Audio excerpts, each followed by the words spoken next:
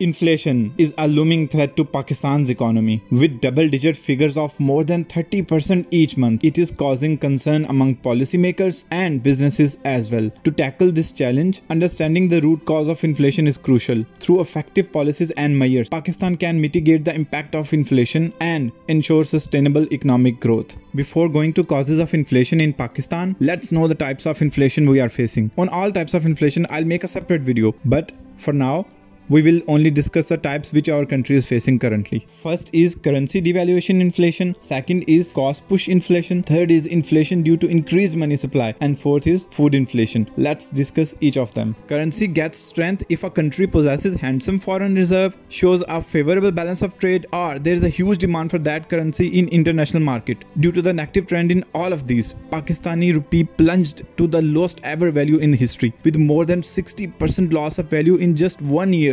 Moreover, disruption in the international economy due to Russia-Ukraine war added the fuel to fire. Biggest impact of devaluation of rupee is rise in prices of imports. Necessary imports in Pakistan like fuel, edible oil, medicines and chemicals are becoming expensive. Recent hike in petrol prices is glaring example of it. Only imports of fuel cost us nearly $30 billion as per government claims, while according to Pakistan Bureau of Statistics, it remained almost $23 billion.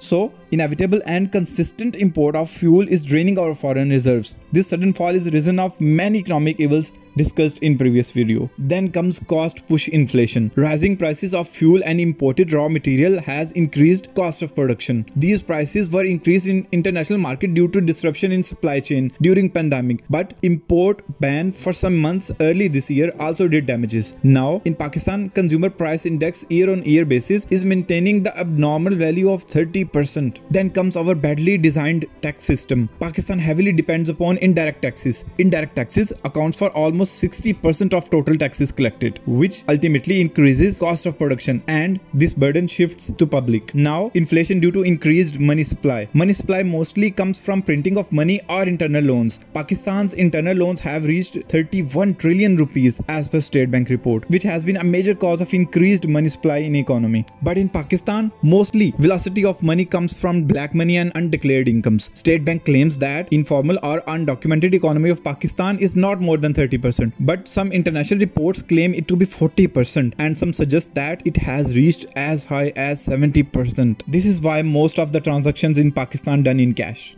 Last is food inflation. Despite having a huge agriculture sector, food production in Pakistan is very low. Annual food inflation in March 2023 was around 50%. One of the major reasons is no use of genetically modified seeds and modern techniques. According to Food and Agriculture Organization, the average wheat yield per acre in Pakistan is around 2.9 metric tons, in contrast to 3.2 metric tons in India. For rice, it is around 2.5 metric tons in Pakistan against 3.5 metric tons in India. This data is based on study from 2019 to 2021. For now, this gap is even larger. Then, due to climate change, Pakistan often faces droughts, floods and unpatterned rains. This is destroying our agriculture, and eventually due to lower production, prices increase. Around 8.3 million acres of crops have destroyed in recent floods. Next is uncontrolled organized cartels like sugar, vegetable oil and wheat mafia. Powerful mafia artificially creates demand by holding supplies. Irony is that these cartels could never be in control of any government since independence. Despite such alarming situations, political parties in Pakistan most of the time remain engaged with power saddle and dissolution of government. So prices control through good governance remains unattended. This inflation is badly affecting our country with negative growth in every sector. Some major impacts are rising cost of production, poverty, unemployment due to cost cut, decreasing demand and less spending, mental stress to public, social turmoil and rise in crimes. Now see what government can do. Actually, Pakistan is tackling inflation with wrong instrument. And what is that? Let's have a look. If there is increased money supply in economy, the central bank increases rate of interest. So loans become expensive and saving become attractive as it gives more profit now. Hence, due to low cash in hand, spendings decrease and inflation gets in control. This is most famous monetary tool. The State Bank of Pakistan is using the same tool to control money money. Here, it will never work because money supply in Pakistan is not due to printing money or government spendings, but it is because of velocity of money by other means like foreign remittances and undocumented economy. Foreign remittances of nearly $30 billion